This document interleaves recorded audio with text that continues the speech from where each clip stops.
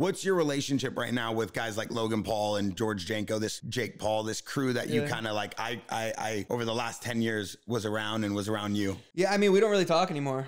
Truthfully, like we used to be best friends, roommates, and then kind of just, you know, all went and did our own thing.